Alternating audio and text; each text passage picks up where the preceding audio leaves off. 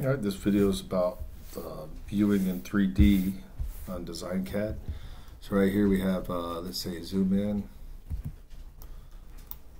and you want to look around this part. I want to flip this part around that I've been working on, and then I try, and it just blows out of view, right? Because the center of the viewport is somewhere else.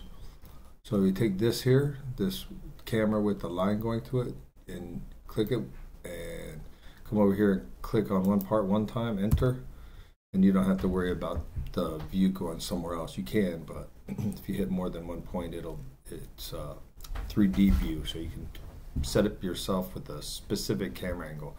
But if you just want to see it, move it around, this is how it goes. And then right here we just hit set view by view center. I'm not sure why they call it that, but it's kind of your orbit.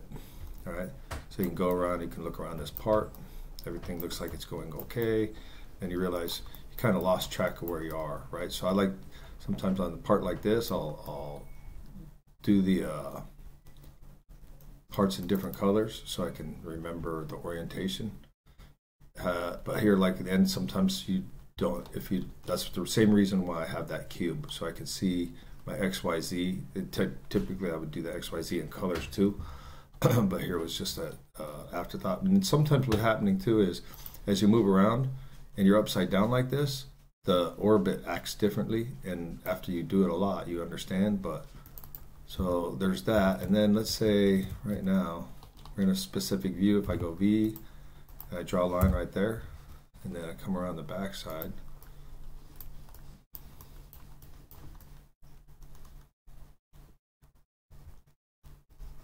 all right, see, this is a perfect example. So I would just have to go here, and I've reoriented the drawing for myself. But if let's say I'll go back, I've lost track and having difficulty getting back, just go up here to isometric.